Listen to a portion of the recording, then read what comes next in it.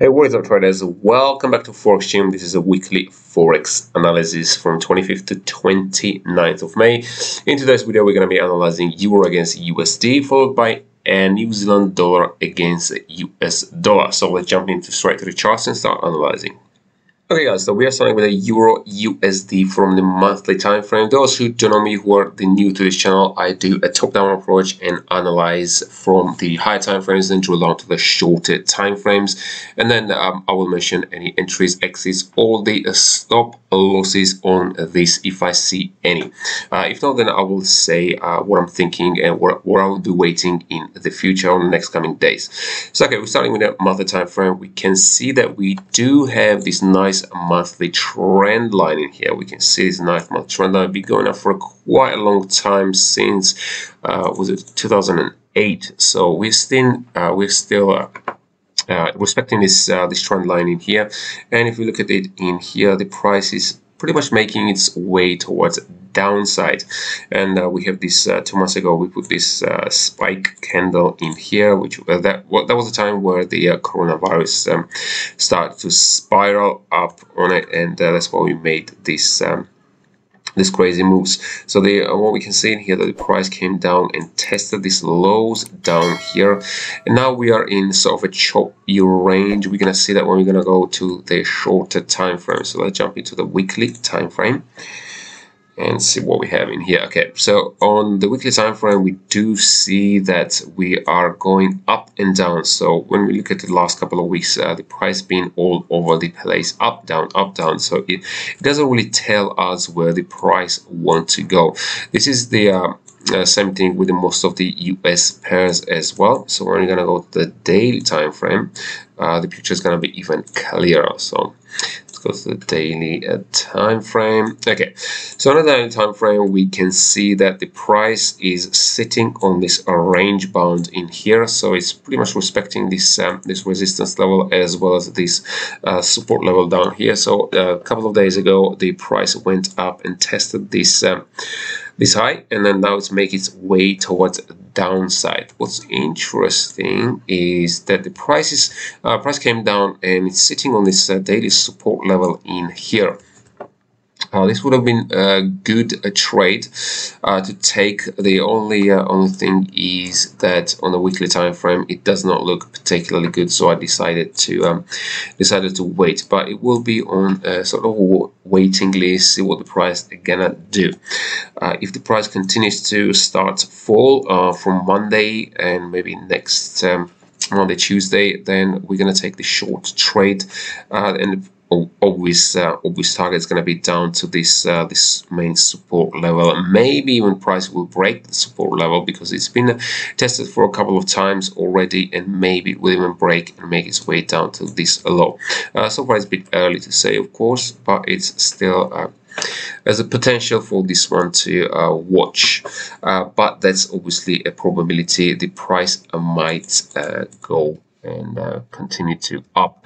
When we're going to jump into the New Zealand against USD, we're going to see a slightly similar picture, but actually more I will be waiting for that one to maybe break higher. So that's why we are still sitting and see which one's gonna work out. Of course, these two have a high correlation, the New Zealand dollar against New Zealand dollar against the USD, as well as Euro against USD. These two have a high correlation, so it's just a waiting game and see what the price is gonna do. At this point, I can't really mention any levels because this is still developing currency, so it's on a watch list. Hopefully for the next week we're gonna see some decent moves and we will be able to trade on this.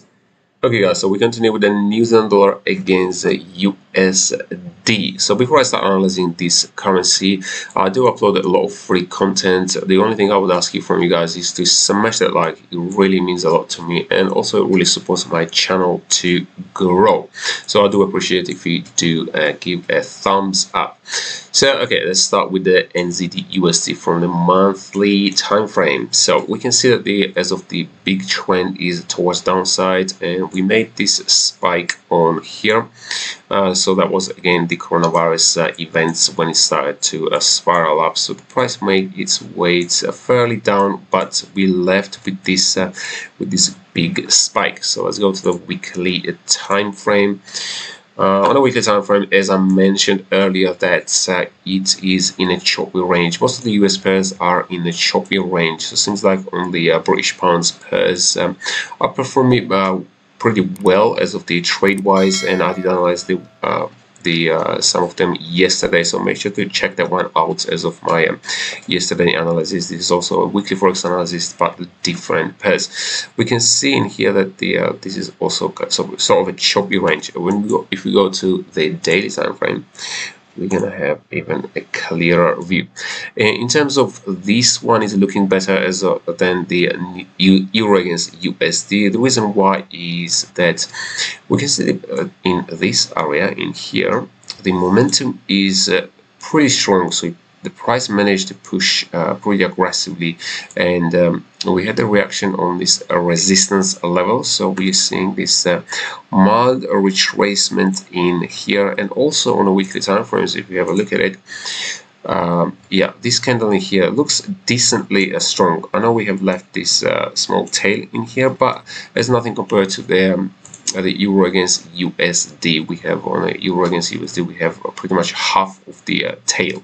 So on here looks more promising towards upside, but this one, of course, it has the both potential either go down or up. So that's why we need to wait and see which one's gonna what the price is gonna do. And as I mentioned, the New Zealand dollar USD and euro USD, they do have a high correlation. So I'm just waiting what the price gonna do for the following week. As of this one, it does looking decently strong. So I would be looking to go long on this currency if the price shows strength, and if the price is gonna be coming down, euro USD looking more favorably towards short side than this one. So I will be looking, if it's a long trade, then I will be taking most likely the New Zealand dollar USD, and if it's a short trade, then I will be taking euro against USD.